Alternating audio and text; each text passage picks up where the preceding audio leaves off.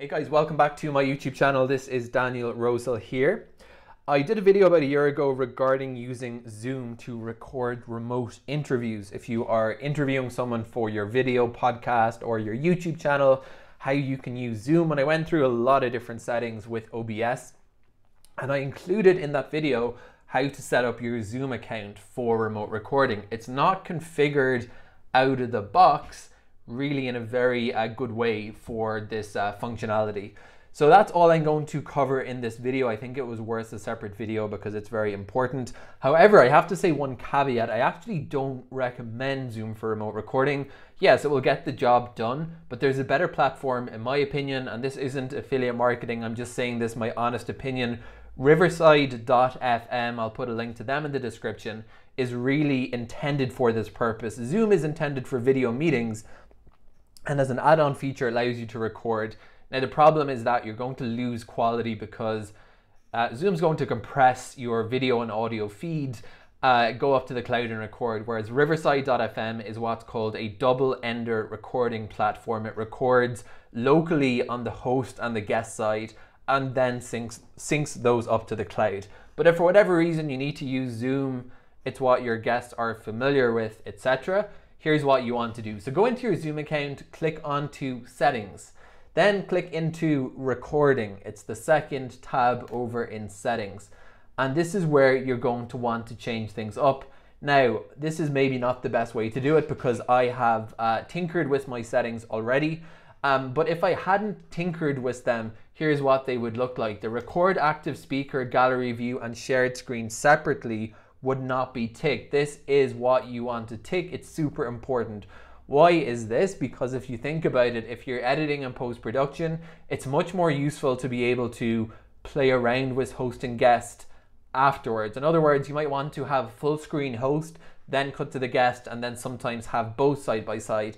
If everything's recorded onto one video feed, it's going to be very hard. I don't say impossible because with enough editing wizardry, almost anything's possible, but it's going to become a lot harder. So firstly, I would tick this.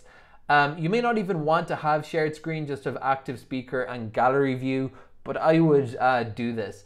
Now, the second option that doesn't come ticked by default that I think is useful for more advanced editing workflow, or really for editing these recordings with the intention of putting them up on YouTube, would be to record a separate audio file for each participant. So in other words, Zoom's going to give you the audio as a separate file for everyone in the interview. That means that you can do stuff like blank out the host when you don't need the host audio and the host maybe is coughing into the microphone or whatever, and just have the guest audio. There's a few more, so those are what I would consider essentials, and they're not grouped under advanced cloud recording settings, so don't be deceived, those are important.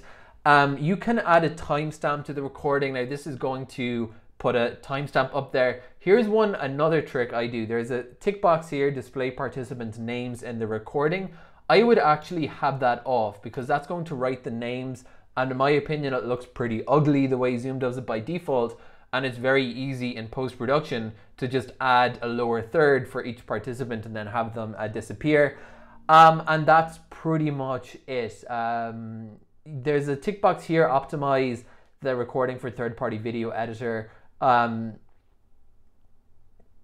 This will increase both the file size and the time it will take to generate. I would take that just to be safe. I have to be honest, I'm not really sure what that does, but I've always ticked it. So this is my default config for recording interviews, and then you can just use the cloud recording once you have this set up. But if you don't have this set up and saved on the back end of Zoom, it's too late. So you want to make sure you go in here before your interview, get everything configured. One more time, settings, meeting, and then you want to, in my opinion, turn on the separate recording settings for active speaker, gallery view, and shared screen. And then I also recommend ticking this option for recording a separate audio file for each participant. Finally, I also take off participant names and then tick this box called optimize the recording for third-party video editors. Hope that settings run through was useful if you are using the Zoom platform to record an interview for your YouTube channel or whatever the case may be. Thanks for watching, and more videos will be coming soon on this YouTube channel.